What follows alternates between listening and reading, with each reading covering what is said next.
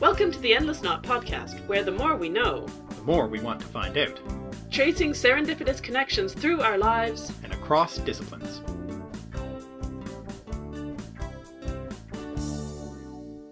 Hi, I'm Avon. And I'm Mark.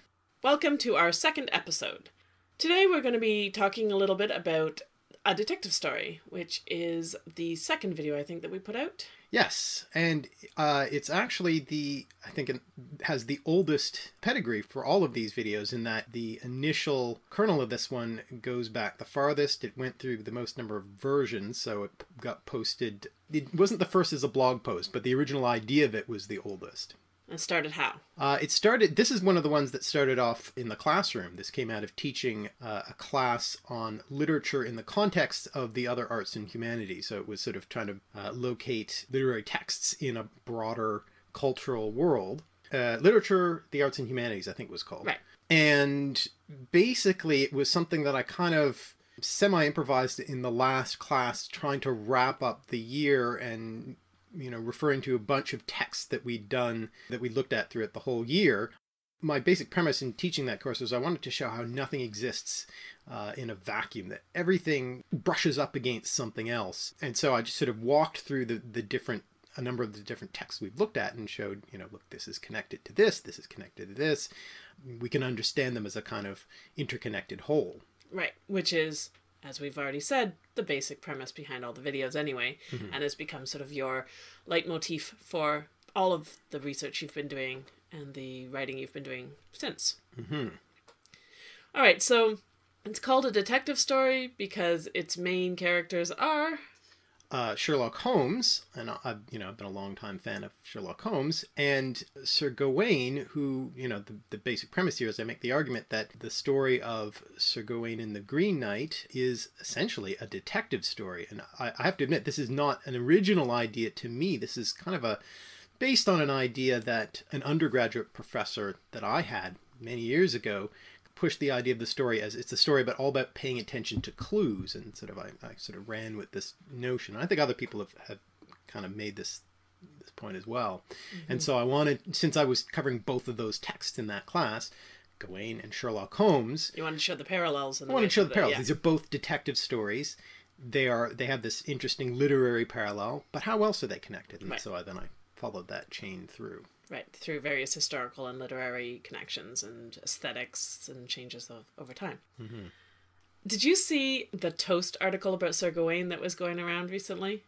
Oh! Everybody was linking to it about one of the Toast, the online blog that does, this Mallory Ellis, I think, is the person who does all these sort of medievally ones, and that was a boiling down of the Sir Gawain story. Yeah, and I kind of, slightly jokey... very jokey way, yeah. Like things like trying to boil it down into, 6 or 7 sort of panels of... Yeah. And when Sir Gawain says, I don't want to have sex with you. If I have sex with you, Lady Bertilac, I'll have to have sex with your husband, and also it goes against all the knightly virtues. Lady Bertilac says, that sounds like a Gawain problem, not a Lady Bertilac problem. For instance, things like that. Yeah, it was quite amusing. It was particularly funny to look at the comments on that post, in which those who already knew the story were laughing about how good it was. Yeah. And those who didn't were saying, wait, does this make sense to people? Because it doesn't make any sense to me. And then people responding to them saying, don't worry, it doesn't make any sense in the original either.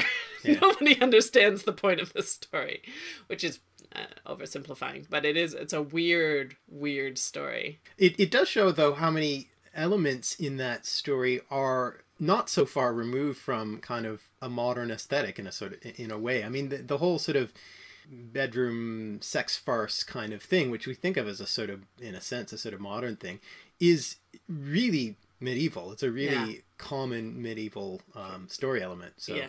And then, of course, Sherlock Holmes, as you said, which has been something you've loved forever and ever. Yeah. I mean, I started reading those since I was probably 12 or younger. Ah, here comes the cat. Yeah, and I've read them all as well. Not my particular love, but I have certainly read the whole collected works, and I've enjoyed them, and I enjoyed the various adaptations, in particular the Jeremy Brett ones. Yeah, you're more of an Agatha Christie. Yeah, Agatha Christie is really my first love in terms of them, and there's other detective novelists that I like, Dorothy Sayers and stuff, but Sherlock, of course, is the ur text. It's the one that they all come off of, so that's... Well, of course. It's not the first detective story, but it's the one that sets the tropes for Agatha Christie. It's the one that makes the genre really popular. Well, and specifically, Agatha Christie is working from the Sherlock Holmes tropes, and Dorothy Sayers is working against the Sherlock Holmes tropes. And I mean, once Doyle has written, everybody's playing with that version. Nobody writes a detective story after Sherlock Holmes who isn't in some way reacting to Sherlock Holmes. Yeah, yeah. So. Well, and the point I often make to students is that even if you haven't read the Sherlock Holmes stories, you still already somehow know all the key elements. All the key elements, right? The icons, the deerstalker hat, the meerschaum pipe, the magnifying glass are often used as to just mean detective. Detective, yeah. Right? So in a library or bookstore, when they'll put that hat as a picture to show you these are the mystery books. It is literally the icon. Yeah. And all as the phrases, even the ones that weren't actually from the books but became the stock phrases from the various adaptations, like Elementary, My Dear Watson, and those things. Yeah. Anyway, so why don't we play the voiceover from the video, and then we can come back and talk about it more, because in that you actually tell the story of Gawain, for instance, right? So that if people don't know, if you aren't up on your medieval romances for some reason, this can fill in those gaps, and then we can come back and talk a little bit more about the details of the voiceover.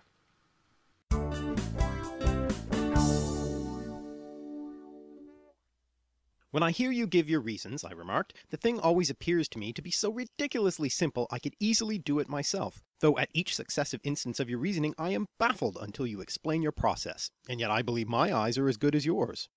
Poor Dr. Watson. The great fictional detective Sherlock Holmes is famous for his amazing powers of deduction. Using keen observation and deductive reasoning, he is able to observe clues and work out the causes that lie behind any circumstance, a skill he frequently uses to solve crimes. He is able to see, in a way that other characters who inhabit Conan Doyle's stories are not, how seemingly unconnected facts can relate to one another. Other characters, such as his friend and companion Dr. Watson, are amazed and baffled until Holmes explains the deductive steps that led to his conclusions. Only then does the greater web of clues create a more complete and holistic meaning for both characters in the story, and for the readers as well. Presented only with the starting point and the final conclusion, the chain of deduction seems remarkable indeed. I'm no Sherlock Holmes, but sometimes the work of a scholar seems a little like piecing together clues into a meaningful whole. And so, I'd like to tell you a literary/cultural/historical detective story that begins and ends with Sherlock Holmes. Or rather, it begins with another detective, Sir Gawain, one of King Arthur's Knights of the Round Table, and perhaps the surprising suggestion that there is a connection between Sherlock Holmes and Sir Gawain. They are both detectives who have to follow a trail to solve a mystery, and they themselves are connected by a fascinating literary/historical trail. This trail has lots of different connections. Sometimes there is an obvious causal link between one person or event and another, but sometimes the connection, while seemingly casual or accidental, reveals something about the cultural moment, the social movement, the larger context. Some of these connections work as our memory does. Two things that coincide may not strictly be related, but may seem so because one reminds us of the other. What I want to do here, by leading you through one such trail of connections, is to demonstrate how nothing in this world stands in isolation, and that, to know anything, we need to know everything. Okay, I know that's impossible, but at least we can do our best to try and think about the larger context of anything we're interested in, whether it's a story, a historical event, a person, a philosophical idea, a technological development, whatever. Not only is this more likely to bring us real knowledge, it's also a whole lot of fun. And so, on my way to Sherlock Holmes, I'm going to start with Sir Gawain. To briefly summarize the story, in the early days of King Arthur's court, at around the time of Christmas and New Year's, all the nobles at court were feasting and celebrating, as befits that time of year. At one such feast, surprising everyone, a strangely green intruder burst into the hall riding a strangely green horse. I don't just mean that they were wearing green, I mean that both horse and man were completely green. The man carried with him two things, an axe and a sprig of holly. Holly had the same symbolic connection to Christmas then as it does now. Mercy, rebirth, salvation. The axe, both a weapon of battle and the instrument of the executioner's justice, had a special piece of lace wrapped around the handle. The strange green intruder proposed a game to the court, an exchange of blows. Gawain accepted the challenge on behalf of his king and court, and struck the head from the Green Knight using the axe. And now came the biggest surprise of all. The Green Knight picked up his own head off the floor, reminded Gawain of his promise to accept a return blow 1 year later, and rode out of the hall with his head carried under his arm. Thus begins Sir Gawain's detective story. He must gumshoe his way around the countryside trying to track down the Green Chapel where he must keep his bargain to the Green Knight, and along the way come to grips with the mysterious events that have precipitated this adventure. Unlike Sherlock Holmes, Sir Gawain is not actually a very good detective. He fails to pick up on all the clues presented to him. This is surprising considering that his personal symbol, which he wears emblazoned on his shield, is the sign of Solomon, a pentangle or five-pointed star, also referred to in the poem as the Endless Knot. It is so named because of its interconnectedness. One can draw a pentangle without lifting the pen from the page, and each point is connected to two other points in the star. It is indeed an interconnected endless knot. For Gawain, this symbol represents the interconnected nature of his code of honor as a Knight of the Round Table. Furthermore, its connection to Solomon, a symbol of judgment from the Old Testament, represents his commitment to justice. Incidentally, on the inside of his shield, Gawain has the image of the Virgin Mary, a symbol of mercy, and thus the shield graphically represents the same set of oppositions that the axe and holly symbolized, justice and mercy. But although Gawain's personal symbol is one of interconnectedness, he doesn't himself grasp the interconnectedness of the events which befall him. Sir Gawain heads out on a quest to find the Green Knight, and a few days before his appointment at the Green Chapel, he comes upon an unexpected castle in the wilderness where he may celebrate Christmas, quite possibly the last one of his life. The castle is circled by a palisade and moat 2 miles away, with the grounds within this palisade belonging to the castle. He is warmly welcomed there, perhaps a little too warmly. His host, Lord Bertilac, tells him that the Green Chapel is less than 2 miles away, and suggests that they pass the time until the appointment with another game of exchange, this time between daily winnings. The host will go out on a hunt each day and exchange what he manages to catch with whatever Gawain wins staying at home in the castle each day. Unsurprisingly, the host manages to hunt down a deer, a boar, and a fox. Gawain's daily winnings are somewhat more unusual. Each day, his host's wife, Lady Bertilac, who is the femme fatale of this detective story, visits Gawain in his bedchamber and attempts to seduce him, having heard of his fame as a chivalrous knight of King Arthur's court, who is as successful at wooing women as he is fighting on the battlefield. Gawain, of course, is in something of a quandary, having agreed to the game of exchange. Anything he wins must be passed along to the host at the end of the day. Each day, Gawain manages to squirm his way out of having an affair with Lady Bertilac, accepting only kisses from her, which he dutifully passes on to his host each evening. It's really quite a sexually charged poem, with kinky bondage sex talk between the host's wife and Sir Gawain, and the implication of potential homosexual sexual favors between Gawain and his host. Well, who said medieval literature is boring? However, on the third day, he finally breaks his word. Lady Bertilac offers him her lace girdle, and if this seems a sexually charged gift, it is. She offers him an undergarment in much the same way that a groupie would throw her underwear at a rock star today, giving Gawain's rock star fame as one of the Knights of the Round Table. Only it's not just any underwear, it's magic underwear. Lady Bertilac tells him that if he wears this lace, he will be impervious to any harm. Now Gawain has a way of surviving the fateful encounter with the Green Knight, but only if he breaks his word and doesn't give up his winnings to his host that evening, and this is exactly what he does. Perhaps had Gawain not been so concerned for his life, not only would he have not broken his word, he might also have picked up on the clues that he was being set up. He had all the information he needed to deduce the meaning of this mystery, but unlike Sherlock Holmes, he failed to see the connections. He had in fact already before seen the lace the wife gave to him around the handle of the axe the Green Knight was carrying. And upon arriving at the castle, he was told the Green Chapel was not 2 miles away, and therefore within the walls surrounding the castle grounds. But he doesn't connect these and other clues to come to the conclusion that all these events are interconnected, and that the outcome of the exchange of winnings game is tied to the outcome of the exchange of blows game. As it turns out, the Green Knight, who is of course his host at the castle in a magical green disguise, judges his error to be a minor one since he does it for fear of his life, an understandable human emotion, and only scratches Gawain with the axe rather than cutting off his head as had been promised. Gawain, however, learns his lesson. He chose poorly at the beginning of the story, picking the axe of judgment rather than the holly of mercy, the letter of the law rather than the spirit of the law, and therefore was caught in a life and death situation in which he didn't live up to his code of honor as a knight. Thus ends this detective story, one part of the larger cycle of Arthurian legends and romances. The Arthurian stories encapsulate the medieval mindset perhaps better than any other works of literature, with conflicts between religious belief, martial conquest, devotion to women in the courtly love tradition, and personal codes of honor. Of course, to a large extent, this was an imaginary world. Already in the Middle Ages, writers were looking back on a golden age of chivalry which never really existed, at least not in the way it was portrayed in courtly romances like Sir Gawain and the Green Knight. But it was a powerful and resonant set of images and ideas, one which continued to be drawn upon by writers in successive ages. One such later age which drew heavily upon the medieval was the Victorian period in the latter part of the 19th century. Many Victorian writers, artists, and thinkers, such as Alfred Lord Tennyson, William Morris, Dante Gabriel Rossetti, Thomas Carlyle, and John Ruskin, looked to the medieval for imagery, ideas, and inspiration. Again, it was something of a romanticization of a medieval golden age that never really existed in quite that way, but it was nevertheless a major part of the Victorian aesthetic.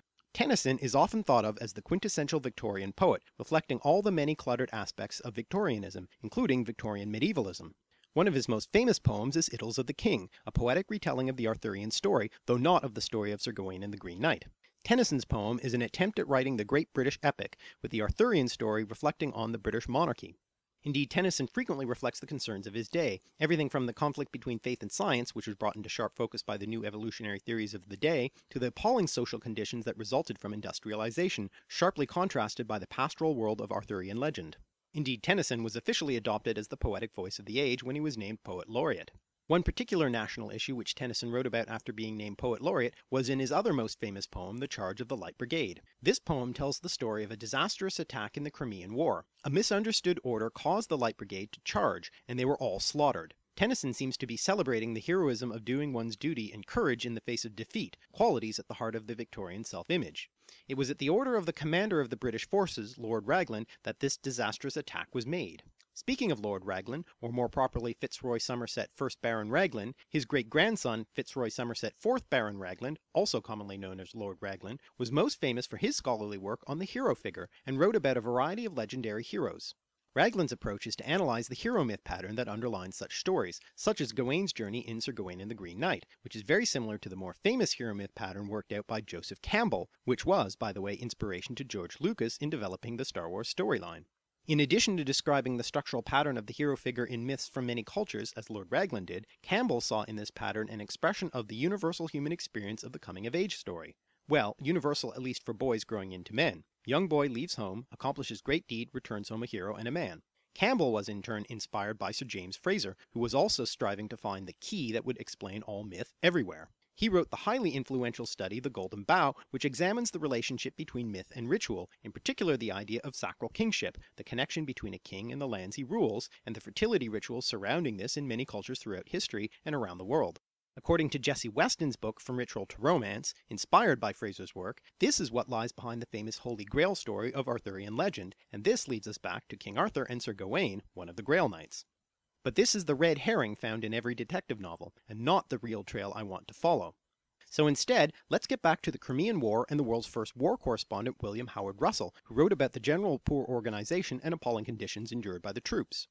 Russell's dispatches, published in the Times, created much controversy and uproar back home, and as a result, Raglan Sr. ordered his officers not to talk to Russell. But not before Russell's stories brought Florence Nightingale, along with a team of nurses she trained, to Crimea to see those poor conditions being suffered by the troops. Florence Nightingale became famous for her pioneering efforts in wartime nursing. But she wasn't the only notable nurse involved with the Crimean War. Rather less well known is the Jamaican nurse Mary Seacole. Seacole traveled from Jamaica to England to volunteer as a nurse for the Crimean War soldiers, bringing her knowledge of tropical medicine, including herbal and folk remedies.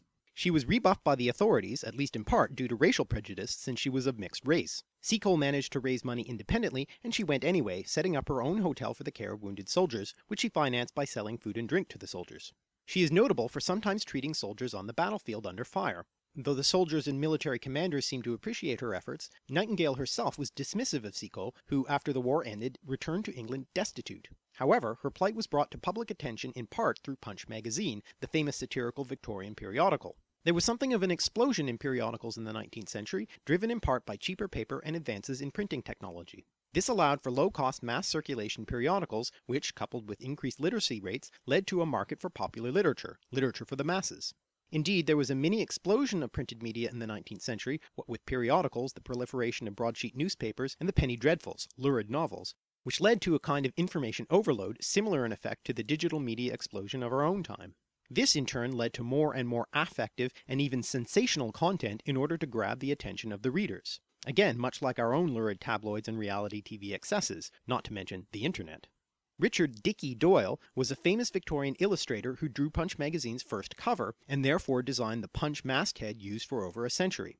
Doyle contributed various illustrations for the magazine, as well as illustrations for such famous Victorian authors as Dickens, Ruskin, Thackeray, and Leigh Hunt, often signing his initials R.D. with the Dickey bird standing on top. A few years later, Richard Doyle's nephew came to prominence in the pages of another famous Victorian periodical, the Strand magazine, feeding the public desire for sensational content such as stories about crime and other lurid topics, with his stories about the detective Sherlock Holmes. So here the trail ends, leading from one failed detective, Gawain, through medieval literature, to Victorian medievalism and its Arthurian cycles by such writers as Tennyson, who also wrote about important contemporary events like the Crimean War, with the notorious commander Lord Raglan and the war correspondent Russell, leading to public outcry and the work of Nightingale and Seacole, to her destitute condition as covered in Punch, originally designed by Dickie Doyle as part of the explosion of Victorian periodicals, to his nephew Sir Arthur Conan Doyle, the culmination of a trail leading from our first fictional detective to the infallibly successful fictional Sherlock Holmes. Viewed in isolation, all these people, events, texts, and ideas might seem to have nothing to do with one another, but as symbolized by Sir Gawain's endless knot, they form an interdependent web. And just as Sherlock Holmes's deductions become clear when all the intervening steps are revealed, tracing these connections can cast new light on each of the separate strands.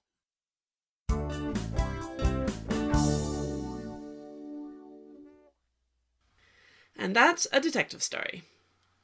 One of the longest ones I think we've done. It has a lot of material in it and covers a pretty broad stretch of stuff. Yeah, largely that comes from the fact that I tell a lot more of the story than I often do. If I do make a literary reference, I'm usually simplifying it quite a bit more. Yeah, telling all of the Gawain story, even in the most summary form possible, takes up a big chunk of the time. But I think it's worthwhile because it's a great story, and, I didn't know it particularly, and I'm sure most people who don't study medieval literature don't know it. Even people who know their Arthurian myth may not know it because it's not really one of the ones that's most central to the basic story of Arthur. No, well, it seems to have been basically invented as a one-off for that poem, and no one in the Middle Ages, it seems, really read or knew that story. It was written way off in the countryside, away from London, and never got circulated in various manuscripts. One manuscript basically sat, on a bookshelf for several hundred years until someone found it. Right. So it had basically no impact on the larger Arthurian tradition. Romance, the romance stories. It draws on elements from other Arthurian stories, so you can sort of say, okay, this little idea comes from here, this little idea comes from there. But it didn't have influence on later stuff until when? No. When did it sort of re-enter the popular? Or did it ever? It did, but I think no earlier than the 19th century, I think. So when we're talking, in fact, that very Victorian medievalism that you're talking about in the video. Yeah. By the time people are starting to look at Arthurian literature in a kind of, scholarly way, that's really when it becomes known, I think. So it doesn't have a direct impact on late medieval literature and Renaissance literature because it's often and so on. Unless the story was circulated in some oral form, but there's no signs really that it was an oral story. Yeah. Interesting. I didn't know that. And I guess the other thing in that story, of course, is the origin of the Endless Knot, the name. Yeah. And the logo. And because it is a story about interconnection and paying attention to clues that you could miss but that are important. Things that don't seem to be connected but turn out to be. So I sort of picked it up as a nice phrase to reflect that idea. Of course, this idea of the Endless Knot, it's actually a reference to the Celtic knot, right? That interweaving pattern. So it's visually a nice image for this idea. Mm-hmm. And then the logo, you talk about this on the blog and on the website, I think, but then the logo of the Endless Knot that we use as the logo for the podcast, for instance, builds on that and also is connected to the cognitive science heptagram or hexagram, the different versions of it that show how these different disciplines are all overlapping, well, and connected, particularly for the project of looking at human cognition. You've got to look at language and anthropology and psychology, and so it stands as a good emblem of interdisciplinarity. Yes, right. Yeah. Even if there's a specific purpose there for the cognitive. I think the other nice thing this one demonstrates is the range of unconsidered connected things that you bring in, because you said that at the beginning you started with the project or with the intention of showing how there's a parallel between Sir Gawain and Sherlock, but in tracing those connections, as you said, you don't stick just to literary parallels or just make it an exercise only about showing how they both follow the same plot structure or have thematic elements in general. Yeah. You've brought in all of this history and politics and development of aesthetic and scholarly ideas, and that's, I think, really key to the larger project. Yeah, I mean, everything should be fair game. Yeah. It just, you go where the idea takes you, and what interests you, and you just sort of follow up on it.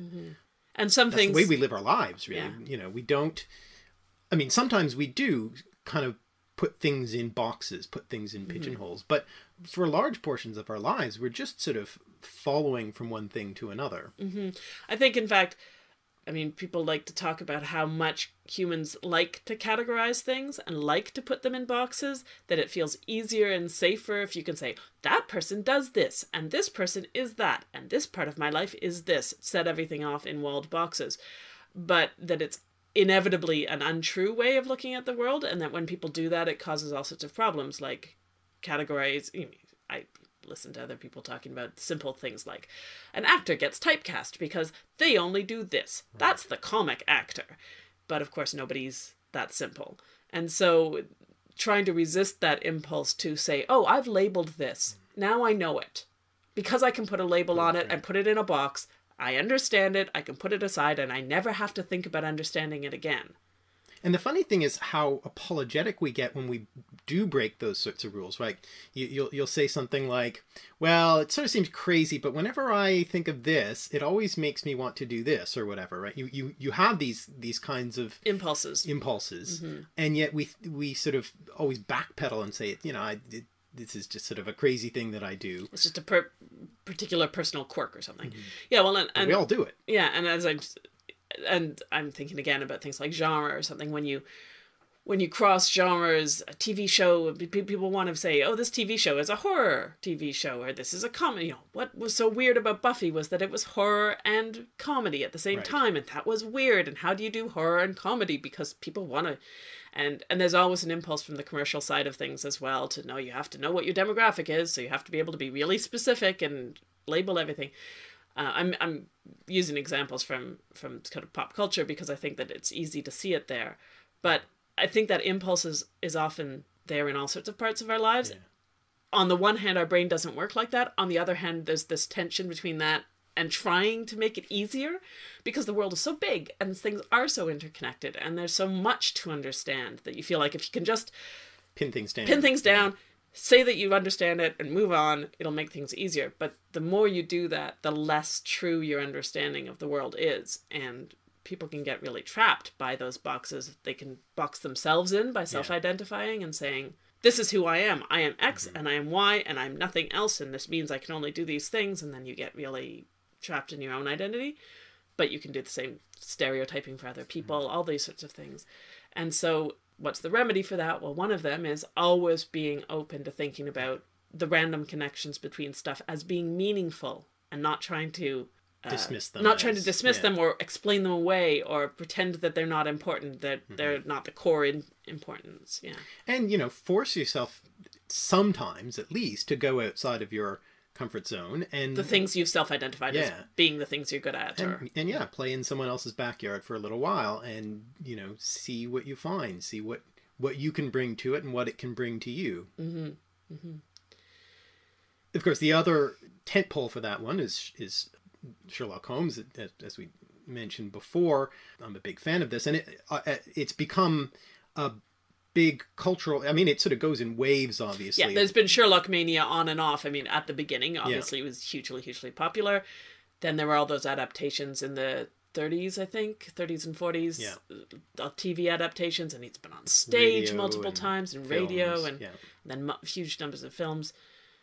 And then there was the Jeremy Brett series, which in the 80s, which is still... excellent, I think. At the heart of it, as far as I'm concerned, my favorite in the sense that I like others too, but I mean, that's who Sherlock Holmes is in my head, and that's what I'd always go back to.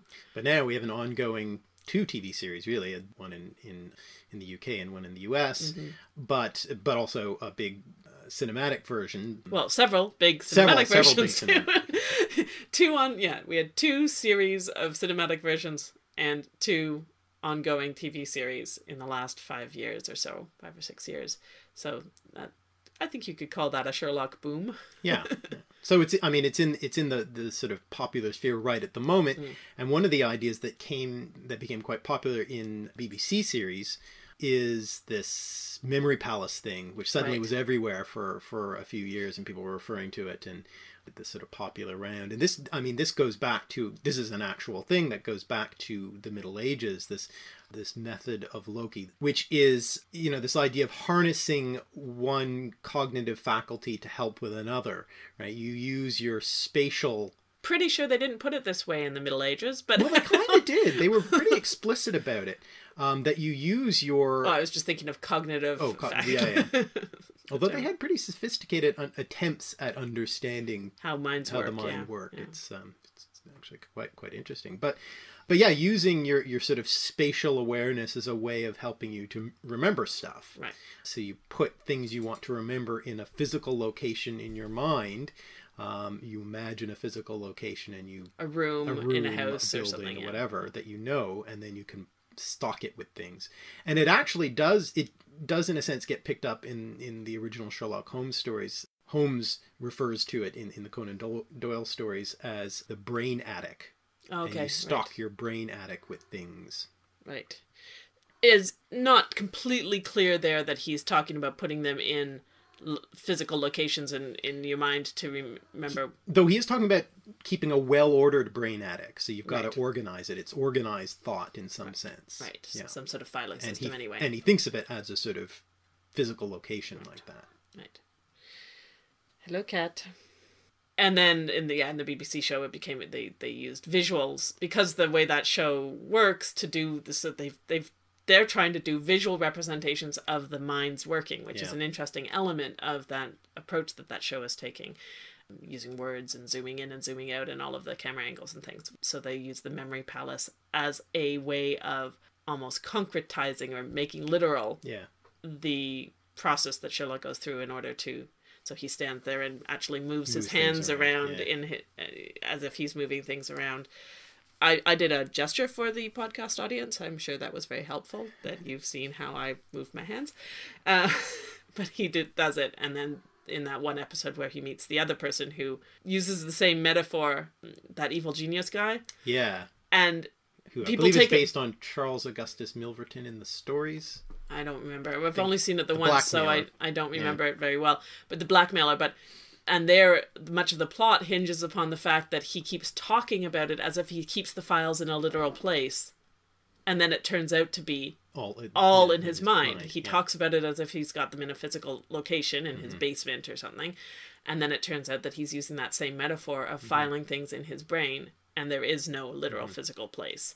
And that actually becomes, spoiler alert, one of the big reveals of the show. So that's where the Memory Palace one comes to the fore in many ways. It's interesting. I wonder to what extent presumably we do have now other kind of metaphors for that database, computer filing system and filing cabinets. I think people still use the filing cabinets because, of course, that's been carried over as a metaphor to computer files. Files, yeah. So, and a filing system. Yeah, it'd be interesting to think about how people talk about that now. We use memory people do talk about accessing their memory now. Yes, that's true. And but there's still this filling up metaphor as if it's a physical space that you pour water into. And then, if I'm all filled up, I can't take in any more facts. I have to dump some before I get some more. And it seems to some extent that is true, is that one of the jobs that the brain has to do, for instance, when you sleep, is dump memory. Yeah. But memory is so very different for us than it was in the Middle Ages, for instance, in terms of what we externalize as memory. We have books, we have writing down. Our memory is outside of us. And people joke now that your brain is in your phone. Right. But long before that, your brain was in your notebook, or your brain was in your calendar, or your brain was in your diary, or your Rolodex, or whatever. Your memory was in these physical things you wrote down. One of the reasons the Middle Ages has many theories of memory, in fact, is because for a very large number of people, life was still pretty much an oral culture. Right. And so they aren't writing things down. And so they need, in a really direct way, to have ways of remembering large amounts of information. This is a daily life problem, not just for strange geniuses like Sherlock Holmes. Sherlock Holmes stands out in the Doyle as doing this. Nobody else needs to do it, because if you want to know something, you go look it up, or you write it down and you remember it. And he's weird for using his memory this way, but it wasn't once so odd. It is interesting that you bring this up, that people sort of complain about, oh, well, people are no good at remembering things now because of Google and whatever. And nobody remembers phone numbers anymore, Yeah. or nobody knows any trivia because they can look it all up on Google. Yeah. Yeah. And of course, people actually did make that same complaint at when literacy arrives, right? You have when widespread literacy starts, that you have people saying, oh, no one's going to remember stuff anymore because we've got, not everyone should learn to read. There was this argument made that not everyone should learn to read because it would destroy memory. It would destroy your faculty of remembering things. And to be fair, they were right. It did. Yeah. I mean, people became less good at remembering things. The important thing is to say, what did we lose and what did we gain? Yeah. Not remembering things. Did it ruin us as a species? Or did our ability to write more things down in books than anyone could ever remember help us as a species? Well, and we couldn't have had the kind of technological explosion that we did without writing. It simply... Because it's all very well to remember things, but if you can't express them to other people or write them down so that 20 years later or 50 years later can find your idea, which had no practical application at the time, but is suddenly really important. But would have disappeared if it had never been written down. Exactly. So just to say that the complaints that happen now may be true in the sense that, yes, people probably are changing their cognitive abilities in response to technology. But that doesn't mean it's bad. It's neither good nor bad, really, until we see what comes of it. And we will lose certain abilities, but we will gain other ones too. Right. So, and the question is, how good is the trade-off? Not, is there a trade-off? There's always a trade-off. Okay, that wandered a little bit further from the content of the video. But I mean, if you do see the videos, you'll see the way that I use visual representation with this cognitive mapping, concept mapping rather, I should say, to visually represent the way that things are kind of associated. Yeah, so you can remember them maybe not as physical, these aren't physical locations in space, but they are, here's one thing which reminds you of 6 other things, because there's some link, whether a causal link or any other kind of link that happened at the same time or whatever. And so there's clusters of things that are linked together, and then those clusters become linked themselves, and that builds into a larger and larger set of associations. So when you think of Tennyson, you think of the Crimean War, and you think of Penny Dreadfuls, and you think of poetry, and you think of medievalism, and you think of Sherlock Holmes, all of these things, even though Tennyson isn't directly connected to all of those things, there's this link between them. Yeah. And it's funny, it's a bit of anecdotal evidence, but I've often found students will remember this obscure little thing that I made some usually amusing little connection between 2 things, just as an aside. And they'll remember that, but then maybe have trouble remembering the sort of core material that I was trying to give them. And it shows the way that memory sometimes works. Yeah. If you have that associative link, it makes it easier to remember. Yeah. I mean, an obvious example of that in my teaching life is vocabulary memorization for Latin. Right. On the one hand, yes, you make obvious connections, like here's the Latin word and here's the English word that comes from it, or here's the French word that comes from it, and that helps you remember it, sure. But sometimes you make completely, and I do this all the time, make completely unrelated connections in your head between the sound of a word and a different thing, or some amusing, vague connection between a Latin word and something else. And that association is how you remember it. Not because of anything to do with what it actually means. And I share those with my students all the time. Not that all of them are going to work for them, because they become very personalized. The associations need to be exactly the way you remember them, or they don't work. Right. But some little random connection that I make about what a word means, or how to remember what its form is or something, might just be the one that catches for a student. So I share them all the time. And also just to show them that that's the way to think about it. To not try to just memorize it in some vacuum. Getting back to the original point you made.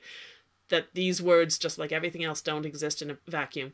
And that our brains are really bad at learning information when it's isolated. Yeah. That if the information is completely isolated from any context or any structure, it doesn't stick. It's really hard to keep it there. Well, and that that language software, that quiz software that Memrise, you use, yeah, kind of utilizes that to exactly. It uses, and it's a bunch of different ways, but one of the things is it'll put flashcards up, but the flashcards are not, or images, you can associate anything, and it can be something that's what it means, or something that's what it sounds like, or something totally different, just a thing that happens to catch as this is what will remind me. And you make that association, and then that gives you a piece of context to hang the information on. Well, I think that's enough rambling about the video for today and other associated pieces of information. Thanks for listening. Hope you enjoyed it. For more information, check out the website www.alliterative.net, where you can find links to the videos, blog posts, sources, and credits. We've also got all the ways you can follow us: Twitter, Facebook, Tumblr, G+, a mailing list, and Instagram. You can go directly to the videos at youtube.com/alliterative. Our email is on the website, but the easiest way to get in touch with us is Twitter. I'm at Avensarah, Avensarah. And I'm at alliterative. To keep up with the podcast, subscribe on iTunes or go to the feed on the website. We'll be back soon with more musings about the connections around us. Thanks for listening. Bye-bye.